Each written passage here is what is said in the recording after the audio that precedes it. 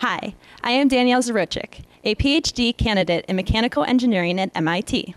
I am in the Precision Engineering Research Group directed by Professor Alexander Slocum. I aspire to improve world health through the smart design of medical devices. Now, I will share with you my inspirational story of the wound pump, which encompasses the grand challenge problems of health and sustainability. The wound pump expands the application of negative pressure wound therapy to austere environments. Negative pressure wound therapy is the application of a vacuum to an open wound. To apply therapy, there are 3 steps. First, fill the wound cavity with a sponge or gauze, as shown in the upper right-hand corner. Second, seal the wound cavity from its environment using an inclusive wound dressing, as shown in the lower right-hand corner.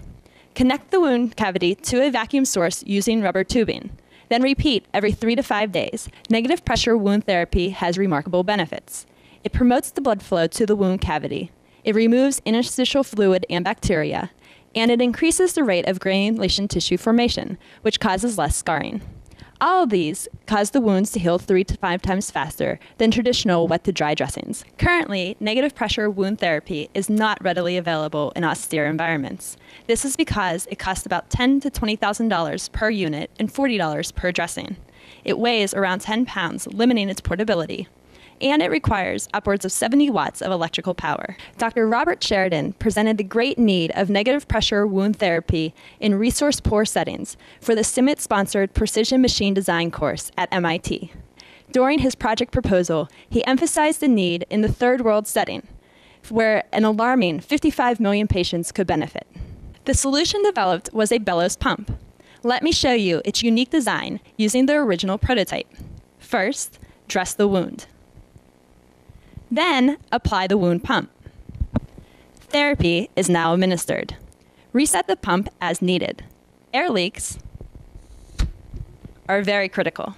However, with the air leak detection system, the seal can last the entire 3 to 5 day period between dressing changes.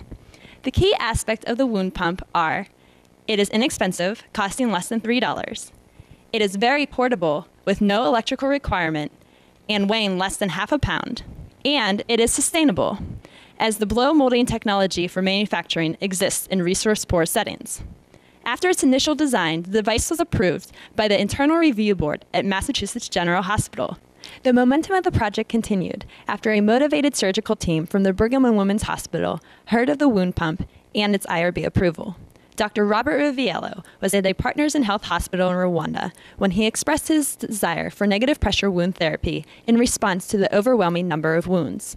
While there, he heard about my work and was sure to find me upon his return to Boston.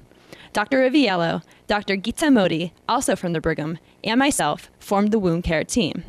In November 2009, Dr. Riviello took the device back to Rwanda, and it was widely accepted by the medical staff, as its proof of concept was a success.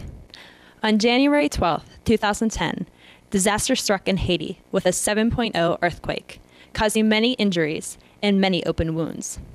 The impact was very devastating, and the medical teams on the ground worked hard to provide the most effective treatment to all of the victims. Our team was contacted by a member of PIH who was familiar with the wound pump project. We were asked to provide negative pressure wound therapy, and we were quick to respond. With limited funds, we received many donations to construct our device. Then, 1.5 weeks after invited, we were on a flight to Haiti, along with Dr. Matusik, a Creole-speaking resident, and Jezula, a scrub technician from the Brigham. Our mission was purely humanitarian, and we aimed to treat all wounds that we encountered. In our toolbox was the wound pump, in order to provide negative pressure wound therapy if applicable. We went to the General Hospital in Port-au-Prince, where we treated hundreds of patients. The wound pump was a success on the limited number of applicable wounds. Now, dressings only needed to be changed every 3 to 5 days, instead of the traditional 1 to 3 times per day wet-to-dry dressing technique. This provided more time for the caregivers to attend to other medical needs, increasing the breadth and efficiency of medical treatment. Patients were happier since they did not have to endure the painful dressing changes as often, and patients whose wounds were not quite ready for therapy were already requesting the device. It was an amazing, inspirational moment, knowing that my work was making a difference, and seeing the potential to help millions of patients in the future. Thank you for listening and have a great day.